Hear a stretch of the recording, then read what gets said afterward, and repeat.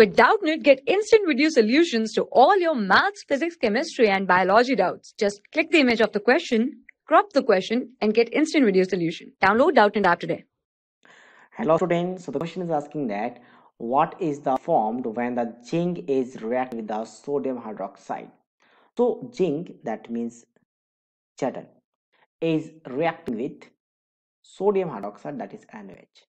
So first of all, when any acid or base is reacting with amphoteric element,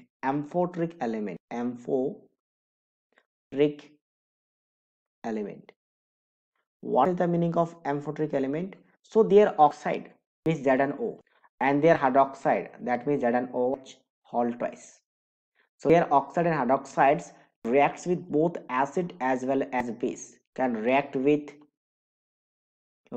with acid and base, with both. Okay, so that is amphoteric element.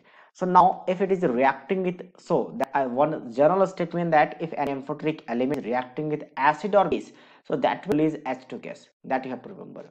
And along with that, it form a complex of sodium zincate, means Na2ZnO2. So that is called sodium zincate. Okay, sodium zincate. So if you see the options, first is zinc hydroxide, no, that is incorrect. Sodium zincate or hydrogen gas, that is right. Sodium zinc hydrogen gas.